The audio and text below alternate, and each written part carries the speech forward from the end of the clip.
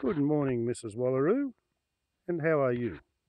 And on the other side of the mother, behind the tea tree scrub, if you look really carefully, you can just see the silhouette of her son, a little black Wallaroo. Just put his head down to have a bite of grass.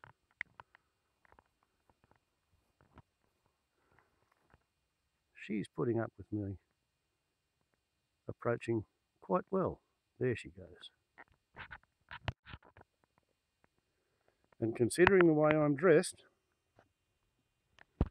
she's doing quite well in the not being alarmed stakes, because I am about to take the Tebco Discovery out to play in the traffic.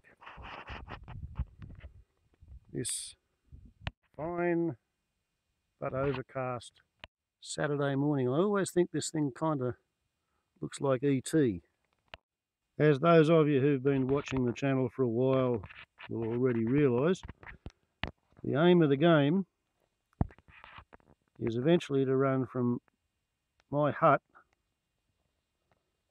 all the way in to Glen Innes, which is roughly 16 kilometres away, and then go on another 5 kilometres to where my mother lives, on the electric bicycle powered by solar recharge. So I've been thus far testing the bike on the driveway and Yarraford Road, basically running from my hut down to Barilda driveway to the Barilda gate on the Yarraford Road, running down here to the highway, up here to the railway line, going about 200 yards or so past the railway line and turning around in that driveway.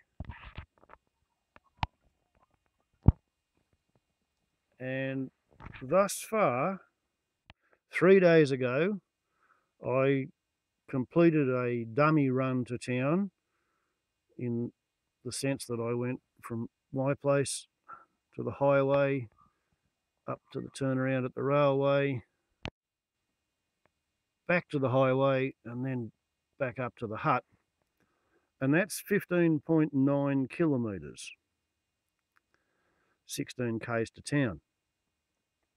Did all that on one battery. You can see 16 kilometres, and that's what a vertical transect of the dummy run to town looks like. Today I've got a different trick in mind. What I propose to do is run from here halfway to town and then come along back, which on the map looks like here to here and then down here and go a little bit past Whitmore Road and turn around on top of that little hill there. As you can see by the contour, the road's on top of a hill, and then come along back and duck in here, have a little bit of look at Yarraford South Picnic Reserve, cross the dreaded bridge again, duck in here, have a little bit of a look at Yarraford North Picnic Reserve, and then ideally come back and stop again at the upside down tree, or a little bit past it, about the point where I have to get off and walk. The 1,100 metre contour, I guess. So that is the grand plan. Again, those of you who've been paying attention to this little saga will remember that I have previously tested all 4 batteries by rolling and pedalling in manual and not actually using the electric motor until I get down to the Barilda gate, and then turbo mode riding as fast as the push bike will go back up until I get to the point where I'm pretty much the upside down tree where you have to stop pedalling which was how I came to the conclusion that the motor is 96.8% efficient, based on a couple of assumptions and how much power it takes to recharge the batteries, with these lines coming down here being the amount of watts going into the inverter to feed the battery charger, and these lines here being the accumulated charge in the battery before the charger says that it's full.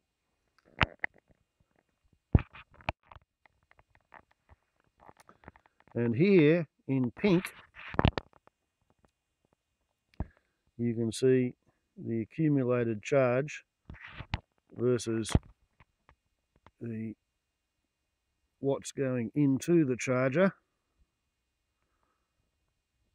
and that's the recharge on battery number 1 after 15.9 kilometres, which works out to 301 watt hours, assuming 5% inefficiency of the battery charger. That's 286.7 watt hours to recharge, which means I used 81.9% of the 350 watt hour battery. And I think for longevity of battery life, that's probably about as much as I should be taking out of them in one hit before recharging. So, according to the theory, I should be able to go all the way to town, and because of this great big long downhill stretch, I probably should be able to ride around in town on one battery and then change to a second battery for the trip home, or change to a second battery for the trip out to the old girl's place and back to town. And I don't know, maybe the top of that hill on the way home I would change to a third battery if I've been all the way to the old girl's. But yeah, 16 kilometres on one battery in this uppy, downy, hilly, New Englandy country is kind of what I'm thinking might be the go. So isn't it a good thing that I've got 4 batteries all told, because I hope to be one day able to pull a trailer full of groceries back from town. Okay. Thus the paperwork, preparations and pre-planning for a little bit of e-bike test piloting. And because this is an evolving saga, today we have a new feature, and that being that I've decided to make myself just a little bit more visible. I mean, yeah, this is great for me, and when I'm on the road, I'm wearing my bright fluorescent, not quite luminous, green Tremor brand skid lid, or Gyro brand Tremor model skid lid. Whereas from the side it has a bright silvery reflector around the tyre, as well as an orange reflector on the spokes. It's got weight markings that kind of reflect back. The pannier bags have got highly reflective ROS, I don't know what that's supposed to indicate. They've got glow-in-the-dark reflective stitching. That little strip down there, that's highly reflective glow-in-the-dark. But from the back, it's quite the stealth bike. Black on black on black on black with a little bit of maroon, dark maroon. It doesn't stick out well. If you were to wear camouflage and take the lights off, it would be hard for people to spot you at all. Totally fortuitous. That's just how it came from the factory. It was the only discovery they had in the shop on the day that I was buying.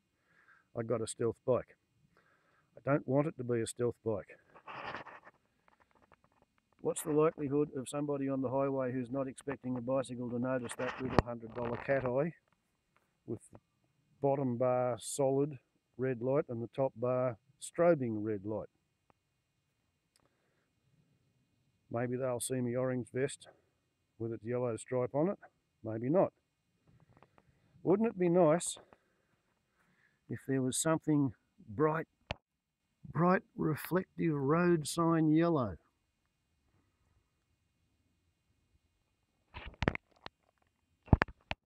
Something with a bit more of an attention-seeking look at me factor, which will stick out even in the shade. Something nice and simple,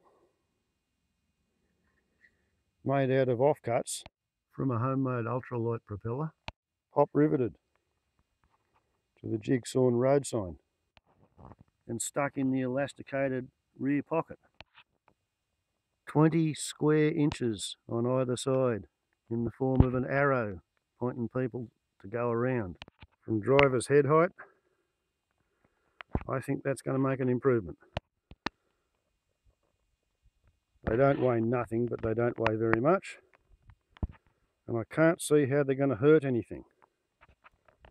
They increase the colour contrast, and if you shine a light on them, they shine it right back at you. And one more factor to add to the fun, there has been 20 millimetres of rain on the driveway since I went out there and did the 15.9 kilometre dummy run along Yarraford Road. So hopefully the Discovery won't spit me off on the greasy muddy driveway, and hopefully I won't finish up as a hood ornament on somebody's car or truck or bus while playing with the traffic or playing in the traffic on the highway. And I have gone to great pains to try and get this mounting on the chest to do its job and not sentence you to watching nothing but the instrument panel on the push bike. Hopefully it'll show you the landscape today. We shall see. I went to the trouble of riding around the clearing driveway, taxi track, whatever you want to call it,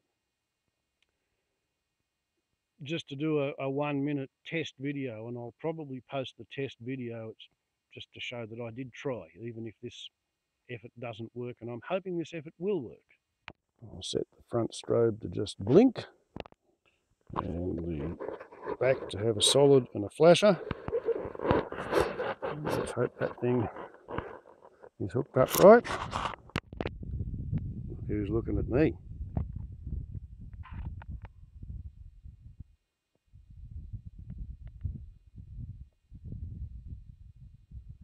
Yeah, and they sit just on the edge of the tree line where you find them difficult to see, mother and son.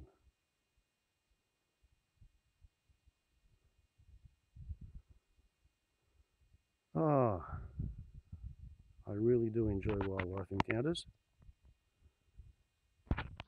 Okay, so that is the camera. Get up there, kickstand. That's the camera mounting position, and I don't know whether that's going to show you the keyboard or not. Right, off we go.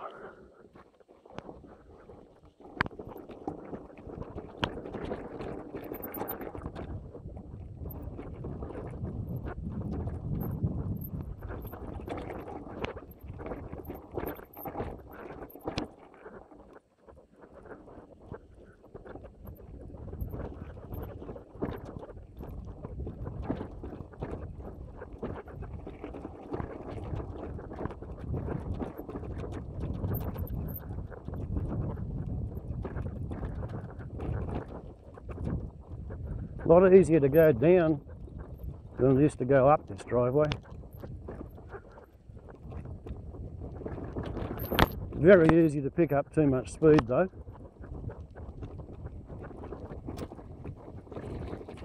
There we go, a bit of a soggy patch on the grass.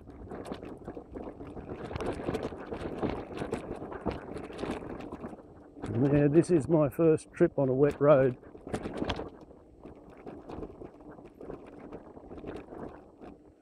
Ah, the sheep have been shorn. It's a funny thing. The town of Glen Innes has about 8,900 people or 8,700 people. When I was a kid, the town plus the shire had 10,000 between them.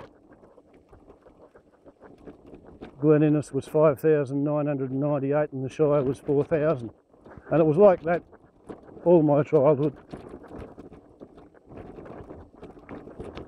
But as the old people have been growing older and dying, and lots of young people have been leaving, there's been a population decline, and it has been my conceit to suggest that one of the reasons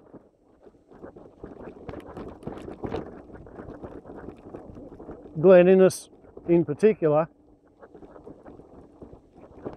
not so much with Armidale, but definitely Glen Innes, say Guyra, Tenterfield, the north end of the New England tablelands.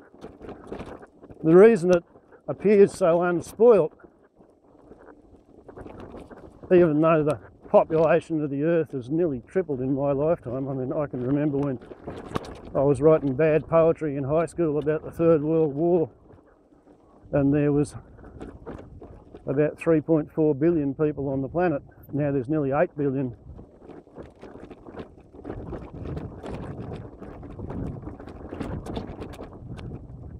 But up here, everywhere else has doubled their population density, and it stayed the same, and then it's slightly tapered off.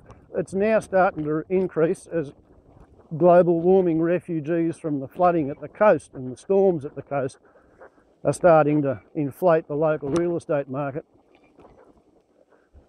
None of the locals, unless they've got a very secure job, can afford to rent, because they're being outbid. None of the locals can afford to buy a house because the prices are going up. But I never really understood the reason why there weren't more people here and why the population up here never ever grew in the way that it did north, south, east and west of here. But recently I got a book called Surviving New England, and it's written by a bloke who comes from down around Yarraford, and it's fairly heavily focused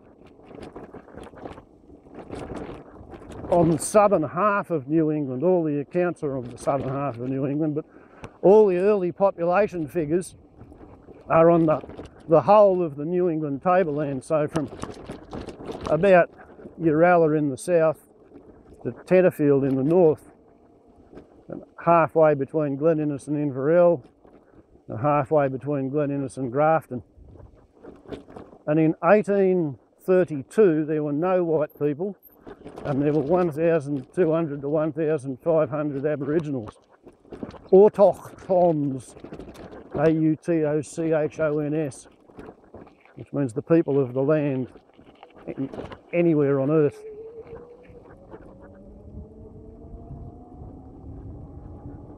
So no white fellas, 1,500 Aborigines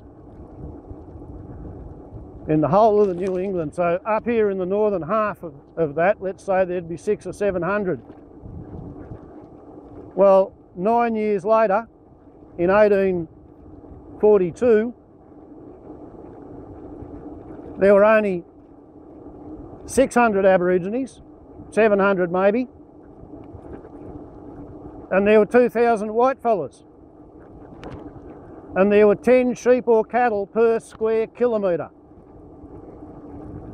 It took 9 years to completely destroy the Aboriginal way of life and replace it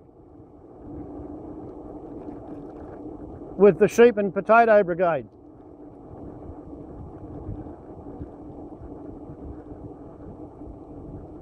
And they didn't understand how the landscape worked. They didn't realise that the Aboriginal method of land management consisted on maintaining maximum productivity sustainably.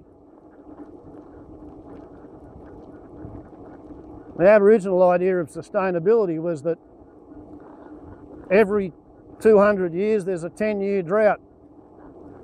If you've got a sustainable number of people living on the land And at the end of the 10-year drought, nobody has died of thirst or hunger. And the land is still in suitable condition to rebound, bounce back when it finally rains.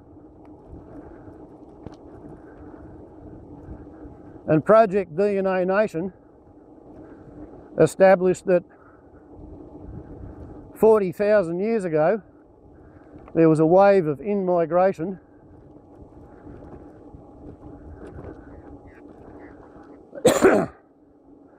took 1,000 years to cover the country with people, and then everybody stayed where they were. 2 ice ages came and went.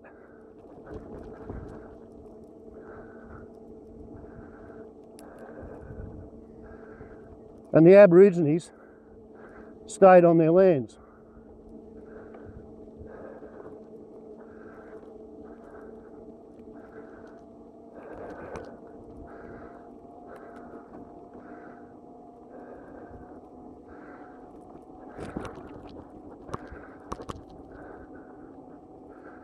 And then Captain Cook showed up.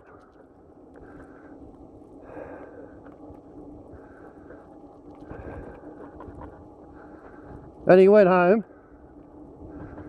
and told the British how to get here.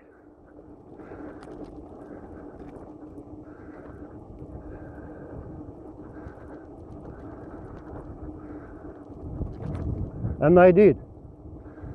They showed up and they didn't understand that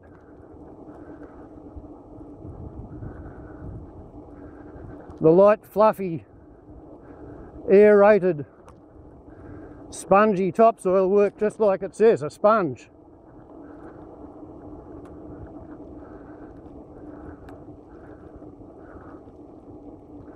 What it did was soak up the rain, hold it in the soil. The inland rivers flowed between levee banks that had the water level higher than that on the surrounding plain, so the river actually distributed the water to the inland plain rather than draining it from them. But according to the dominant paradigm of the Europeans, that means landless, ignorant peasant from Europe comes, according to their dominant paradigm, white people were the finest flower of God's creation.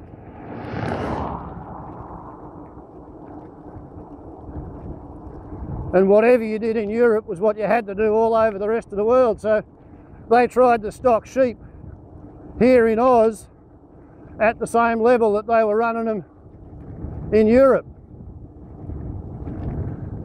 And the heavy sheep with their hard-footed hooves compressed the light, fluffy topsoil and put a crust on top of it. And then next time it rained, the water did not soak in, it pooled. And then the pools joined up and they sheeted, and the sheets run off downhill and they cut into the soil. So one of the first things the sheep did was commence to erode the landscape. Another one of the things the sheep did, 31 k's, 40% power rolling down the hill. Another thing the sheep did was they selectively graze everything that people eat. It's only after they've eaten all the human feed plants that the sheep go on to have a crack at everything that the prey animals used to eat.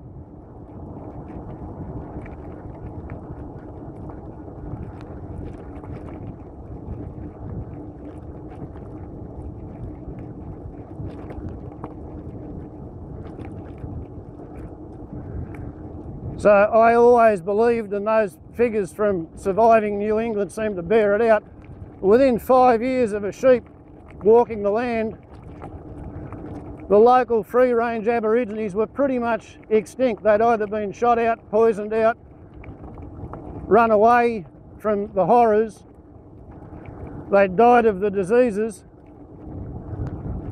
or they were employed working for rations by whoever had taken over their ancestral homelands, and they considered themselves to be lucky still to be on their country.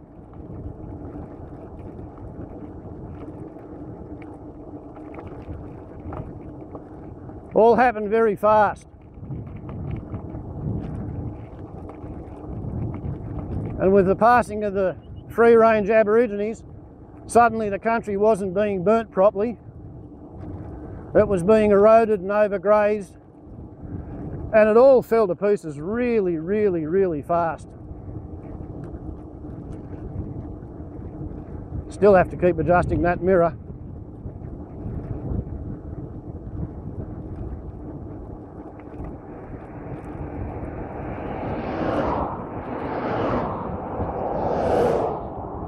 Yarraford North Picnic Reserve off to the right hand side. Don't know how much, I suppose turning my head with my hands on the handlebars and keeping the bike going in a straight line, it doesn't turn the camera at all, does it? Got a solar panel on the roof, eh?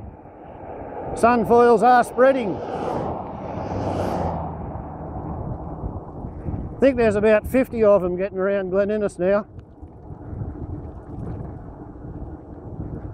Only one on my son's car, two on his truck, one on Howard Eastwood's car, although he's sold it with the sunfoil, got a really good price for the car.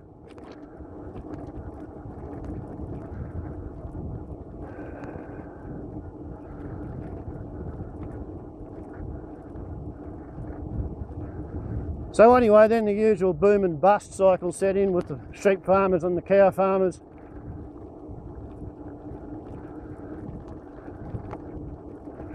Basically, they do exactly what all the big religions have been forbidding for 5,000 years.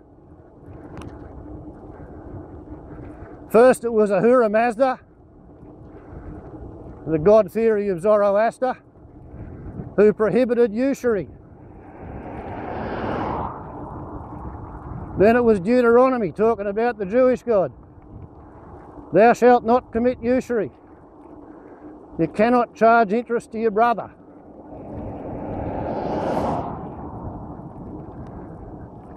Then Jesus come along.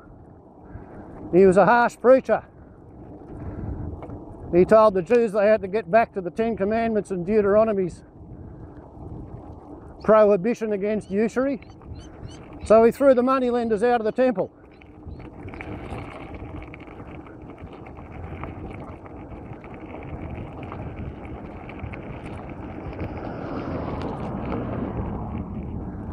But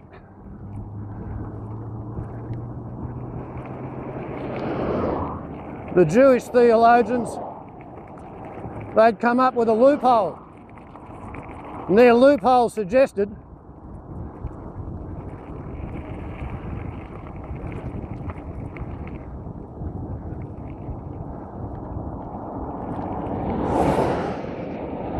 that it was okay giving interest-free loans to other Jews because they were their brothers. But surely the Gentiles, the Goyim, the not Jews, it was fair game to charge interest on them. So for the first 600 years after the crucifixion, the reason the Christians hated the Jews was as much in contempt for their flouting the Deuteronomy prohibition against usury as it was for getting the Romans to kill Jesus.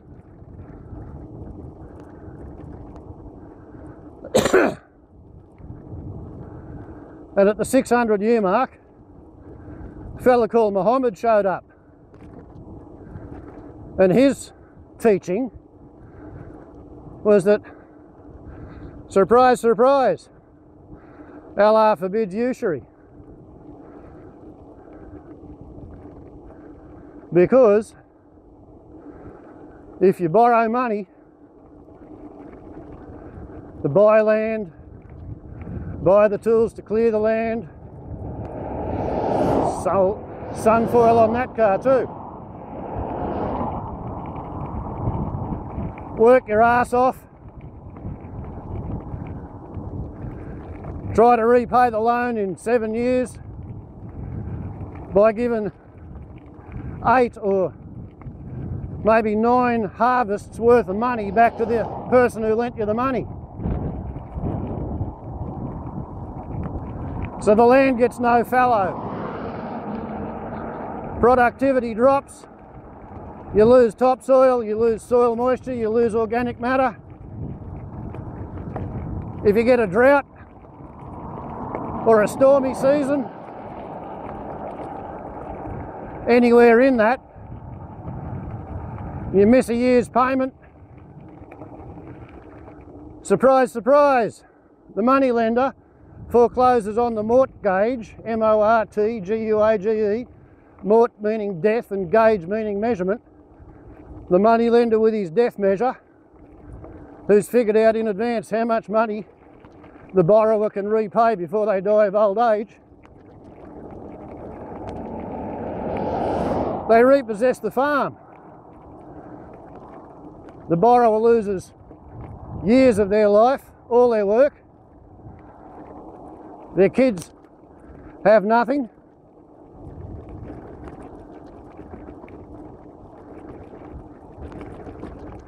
And the money lender then leaves the place for 6 months or a year, lets it get covered in weeds so it looks nice and green, and then they sell the bloody thing to some ill-informed, optimistic, hopeful youngster, and the whole process repeats. And the land never gets fallow periods except when it's between someone who's lost the farm and someone who's buying the farm.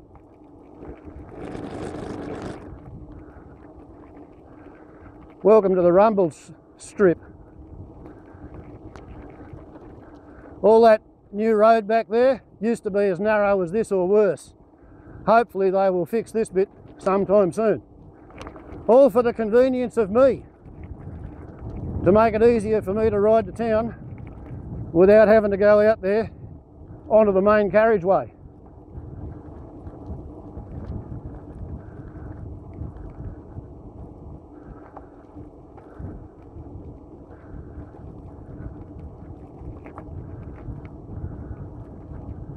There we see it, as it was forecast, within the map reading, Whitmore Road.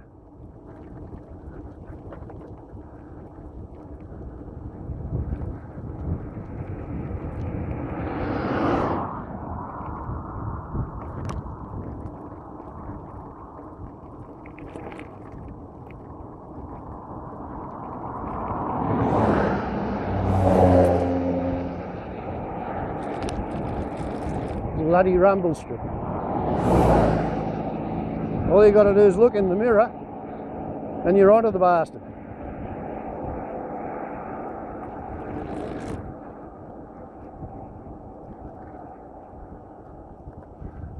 Okay, nothing coming from behind.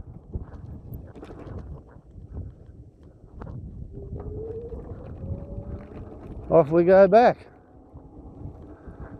And that gap in the trees on the hills that you just saw were coming past that sign, on the other side of that is my boundary fence. And the gap in the trees is caused by the 132,000 volt power line that runs over my place.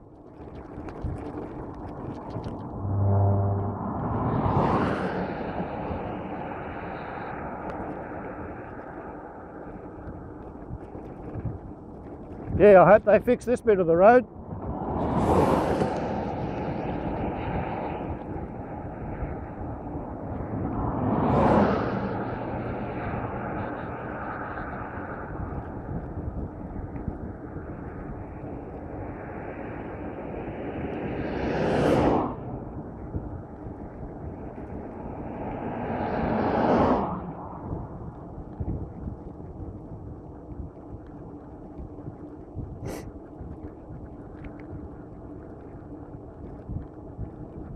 So yeah, there are longer hills than the one on Yarraford Road, but they're not as steep as it. Coming up here, I don't think I got much below 20 k's, 22 k's.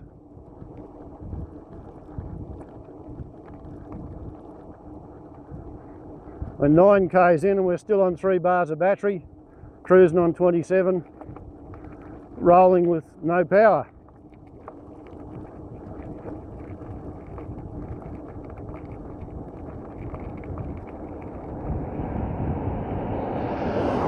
On the other hand, bit of wind, 40% power, 28.7. Between the wind resistance of sitting almost straight up, the short gearing, that means you can't pedal much harder than 26, 28 k's, and the computer that refuses to let the engine have any power if you're doing any faster than about 27.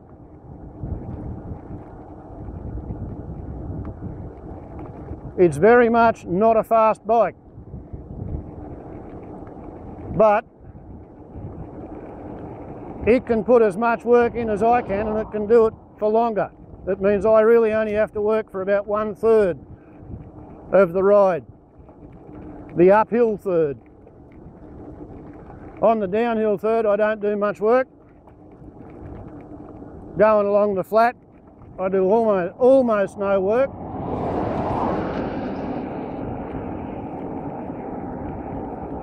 And of course,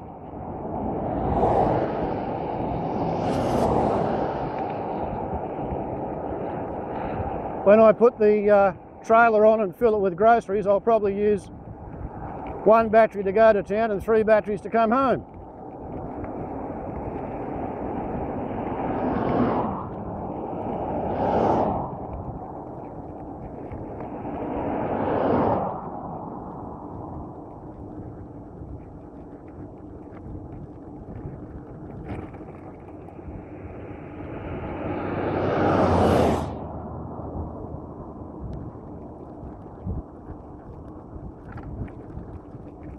So, as I was saying, the land gets progressively flogged, and a successive bunch of optimistic agriculturalists gets worked to death, and the money lenders get rich collecting interest, which was apparently why the God theory forbid the charging of interest or the paying of interest. And I suspect the theory is that if nobody was charging interest, then nobody would lend money unless it was to some really, really worthy cause where they really didn't care whether they got the money back or not, because they had enough money to be able to afford to lend it in the first place.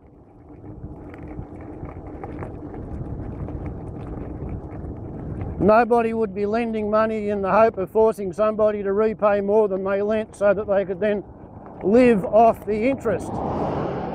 Sit down and let the money earn money, earn money, earn money by somebody else going broke and flogging the land.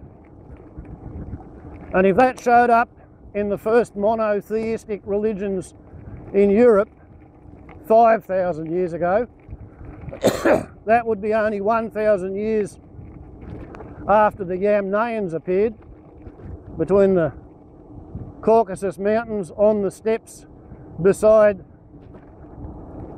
the Black Sea and the Caspian Sea.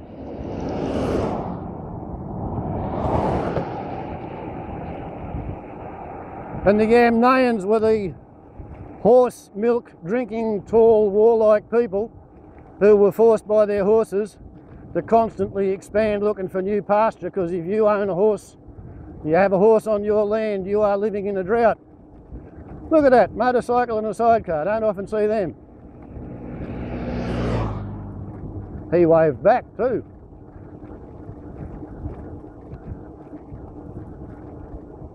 Probably doesn't often see geriatrics on e-bikes.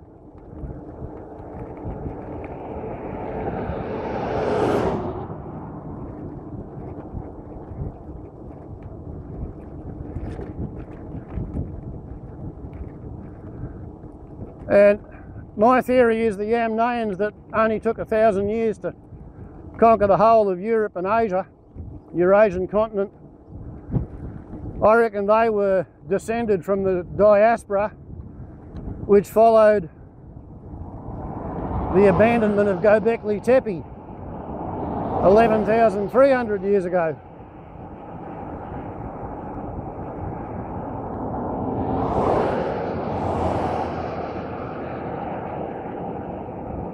Okay, Yarraford South. This is called at this stage the Beardy Waters, although it is actually the Severn River.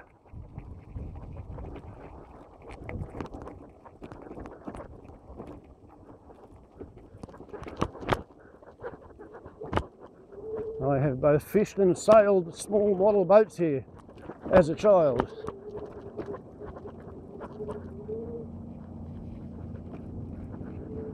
It has been a bit of a long-standing, never realised ambition to get up here with a sailboat or a rowboat or some form of a boat to muck around with, but you'd have to be burning petrol to get it here, and there's no actual real serious reason for doing it. You can justify having a boat to play around with if you live at the coast or on the edges of a lake, but when you're as far from your patch of water as I am, you just can't justify it, or I can't. And I have once gone to the coast and collected my sailboat, brought it to Glen Innes, taken it to Ranges Valley Dam and gone sailing out there. But, you know, I was about 18 years old at the time and I didn't ever consider global warming to be anything worth worrying about. Okay.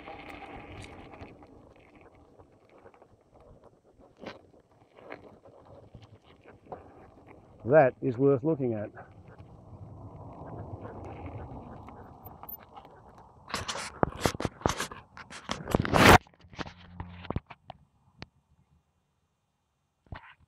Poultry. Domestic fowls.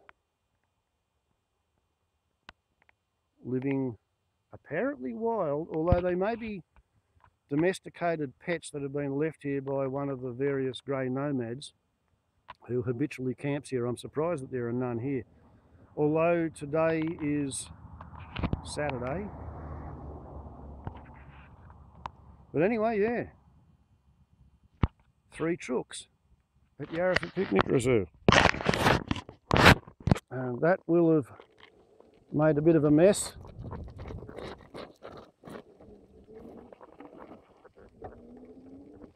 I'll just check that that camera is recording because, you know, paranoid personality disorder.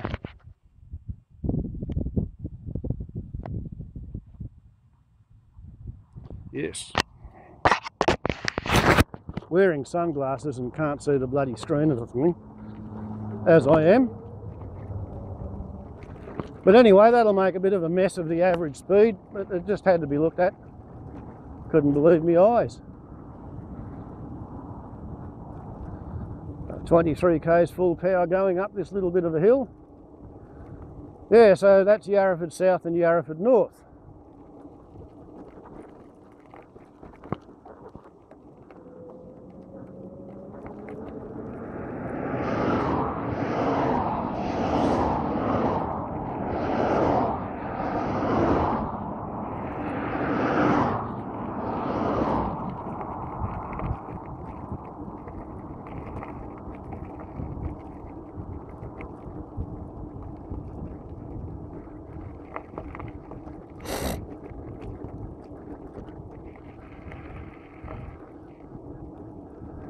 Yeah, so the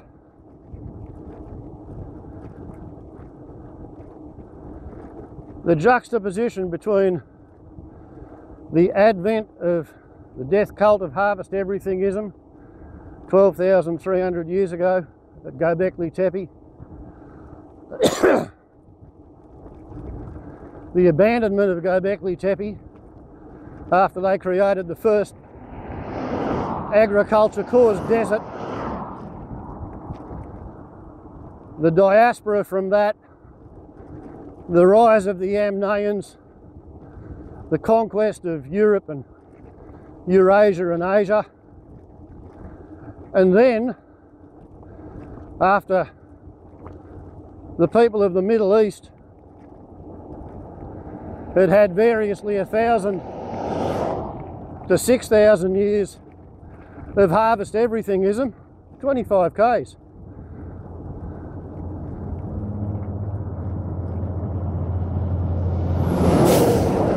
Whoa!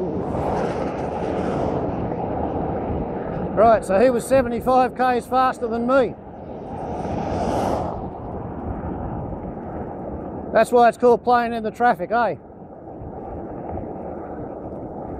Yeah, the sudden rise of monotheistic religions which prohibited lending money and charging interest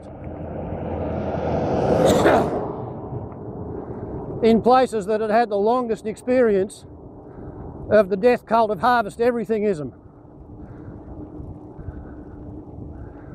And of course, the money lenders, they won.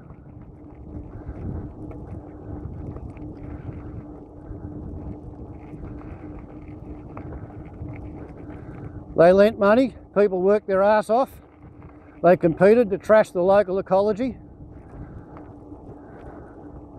they dragged everything they collected and harvested and grew and hunted and, quote, produced, took it to town where somebody with more money bought it as cheap as possible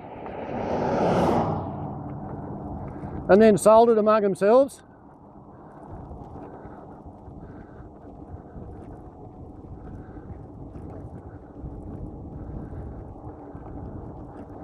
And when the local ecology collapsed, that's when they went and colonised somewhere else. And to colonise somewhere, you travel a long, long way away from wherever you know how the world works, and you shit all over everything you don't understand. The British colonised Australia. They emptied their colon all over 40,000 years of land management, 12,000 years of religion, all designed to maintain the environment for maximum sustainable productivity.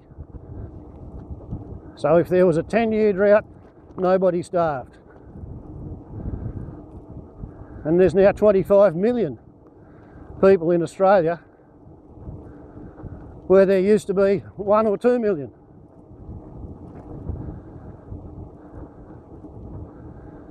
Here in the Seven Shire, or Glen Innes Seven Shire, there's 8 or 9,000 where there used to be 600 or 700. So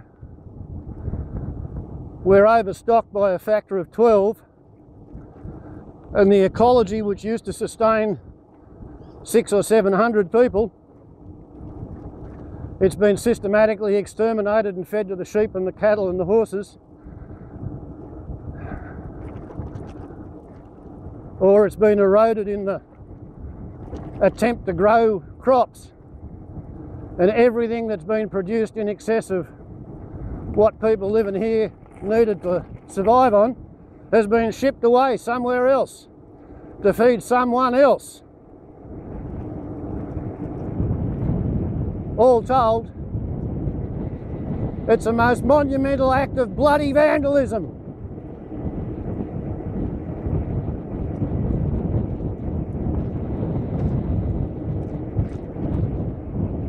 It is literally enough to give diarrhea the shits.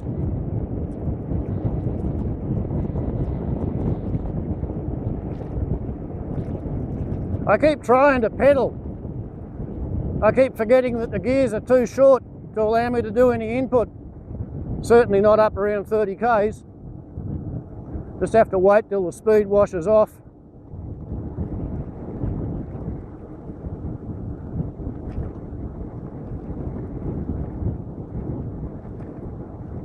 So now we got uphill into the wind.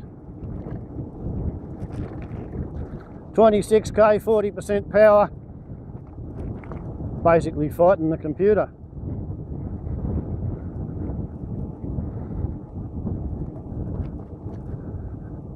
However, just at the moment we're breaking through 100 kilometres on the odometer, unless I mistook me math scratch me head Maddox.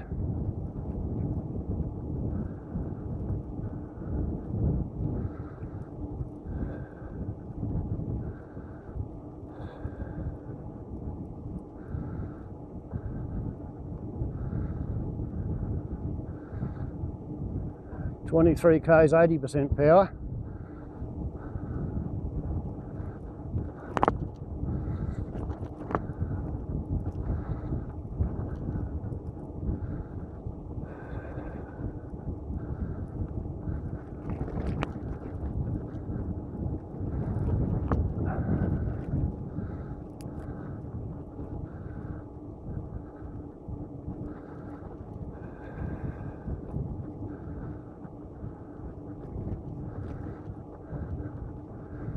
Twenty-three, 90% power, but we are down to 2 bars of battery and we've done 15.4 k's.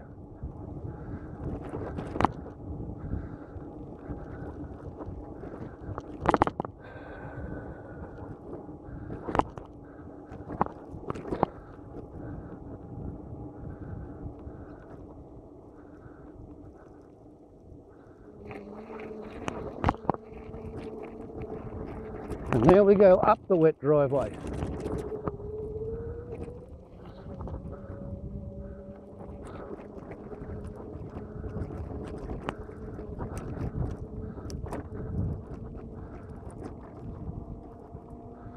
One bar.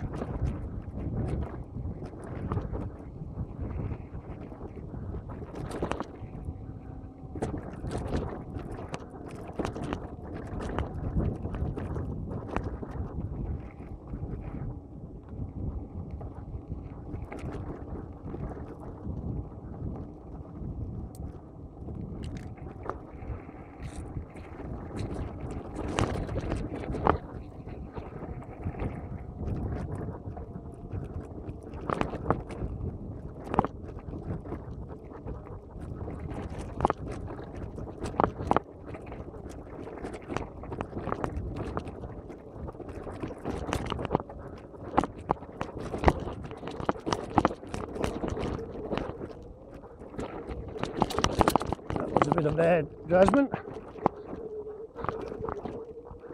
Pick the roughest patch of the road to ride on.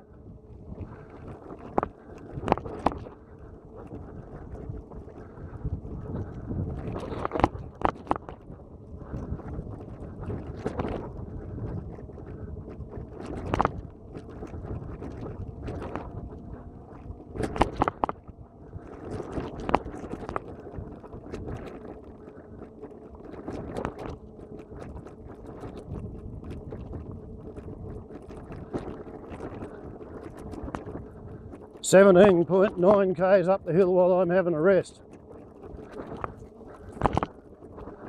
I don't think that's too bad.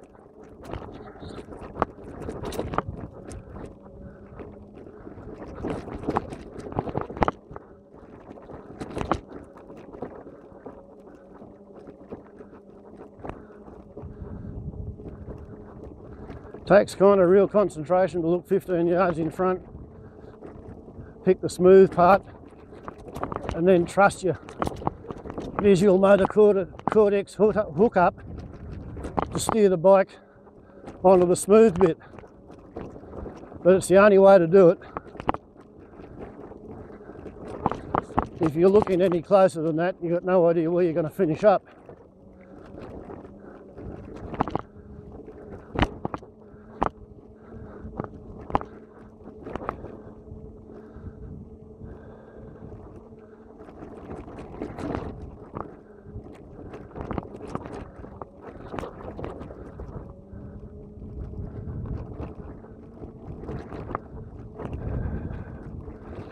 The upside down tree with a stone arrow hanging in it.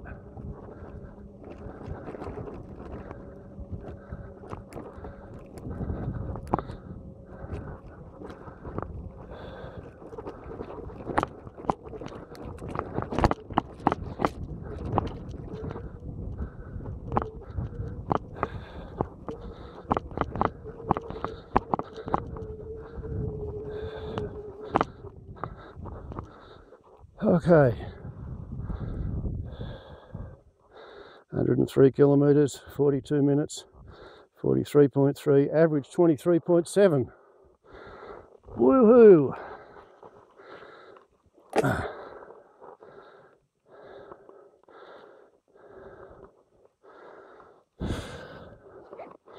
I'll switch you off while I write this down. Yeah, I think that is a lot safer and more functional.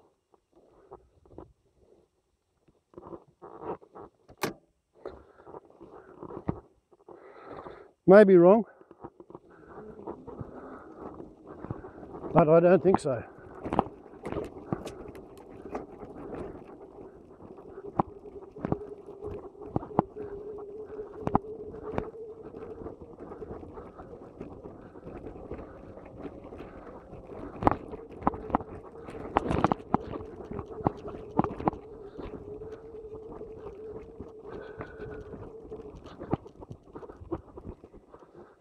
Okay, right, there we go.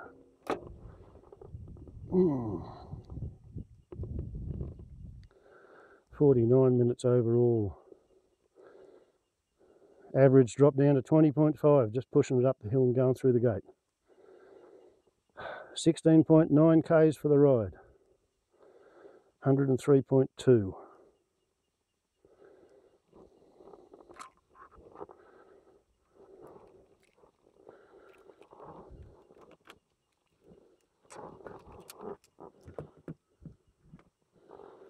Okay, you can sit there.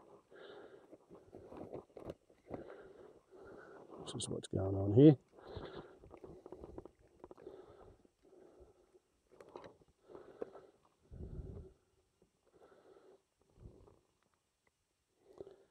$36.4 volts.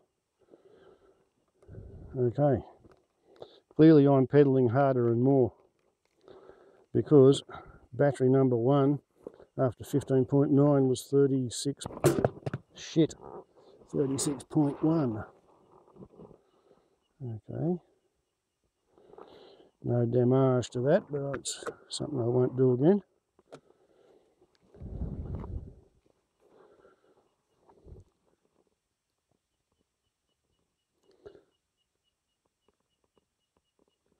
Yes, that'll teach me, or in the vernacular, it'll learn me. Right, I think battery 3 is over here. When am I going to learn?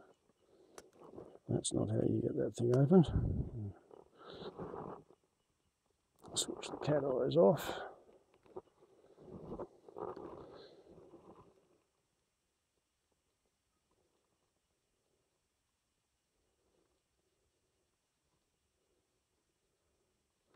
And switch that one off.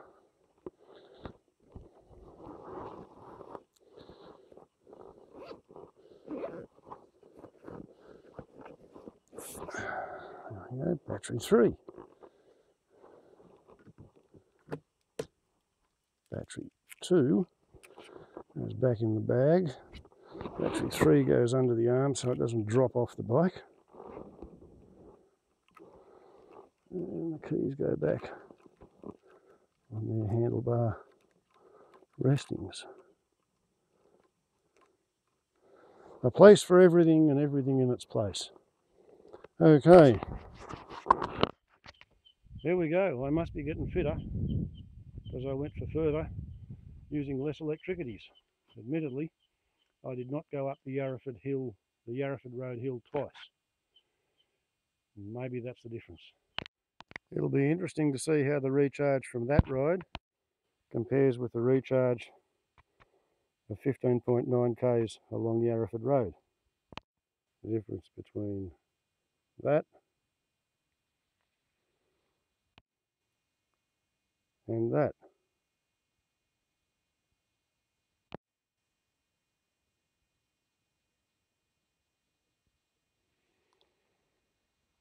And it took about 3.5 hours to recharge the battery last time, and yeah, I'm going to end this video here.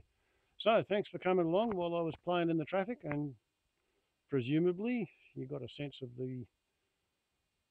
of close encounter when a truck goes past, and I'm doing 25 clicks and it's doing 100 clicks. But we did not come to grief. Presumably the chopped up road signs helped, even if a little bit. Warbles on a lot to YouTube. Ciao.